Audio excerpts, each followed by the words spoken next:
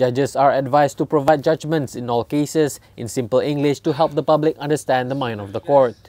The Chief Judge of Malaya, Tan Sri Zulkefli Ahmad Makinudin, says judgments must be understood by laymen and not just lawyers, as those mounting the cases were often not themselves legally trained.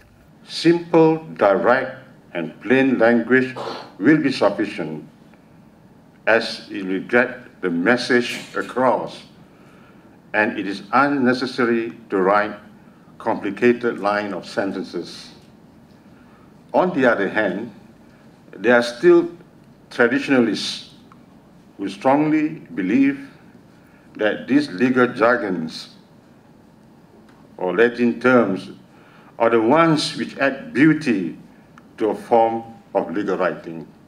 The judiciary, however, holds the view that judgment should be written in plain language, and the usage of legal jargons should be used only if it is necessary.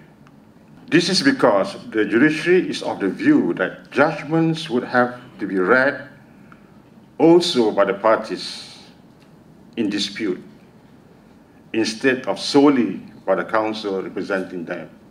More often than not, the judges are encouraged to write a speaking judgment which can be understood, and the reasons of their decision are provided in plain language so that the public can understand and appreciate the message it brings.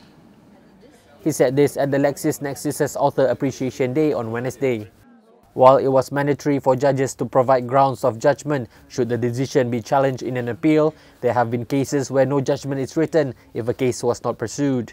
I am content to say that your work as legal writers and authors played a major role in these developments. Legal writers have the responsibility to comment and simplify the judgments made by the courts. As judges, we do not have the luxury of explaining the detailed facet of each law in a particular case, as cases are often convoluted with various issues of law. This is where legal writers and authors would play their part. They would shed light on the rationale as well as detailing the issues of law in the various cases. This would enlighten the students, practitioners, and even judges to see the broader aspect of the subject matter.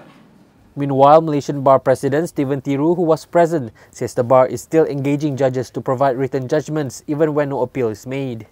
In its emergency general meeting in 2015, the Malaysian Bar had raised a motion on engaging the judiciary to ensure judgments were provided more consistently.